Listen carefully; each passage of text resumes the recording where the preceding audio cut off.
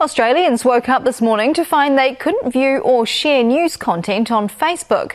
The social media giant moving to block every Aussie news site from its platform as it faces an incoming law that'll force it to pay for content. But the hardball tactic hasn't gone down well, as Imogen Wells explains. This is 9 News. From the big media players to the smaller fry. Welcome to this special edition of 6 News on this Thursday. Australians can no longer access their news on Facebook.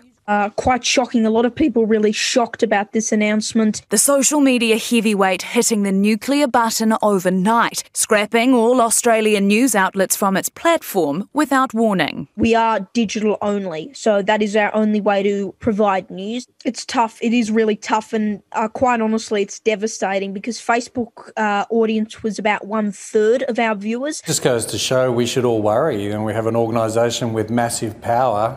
And when they exercise that power, the implications for us can be extraordinary. The dramatic move also means New Zealanders can't access Aussie news on the social network and comes in response to a proposed Aussie law which would make tech giants pay for content. It still fundamentally misunderstands how news worked on Facebook.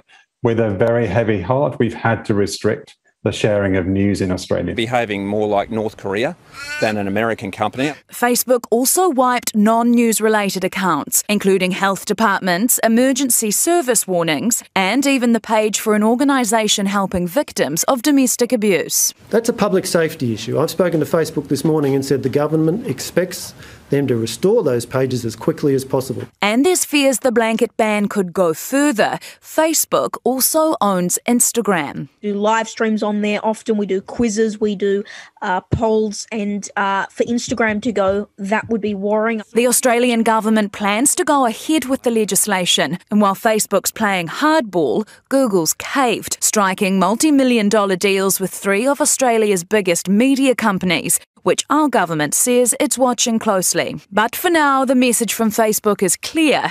Australia's been unfriended. Imogen Wells, 1 News.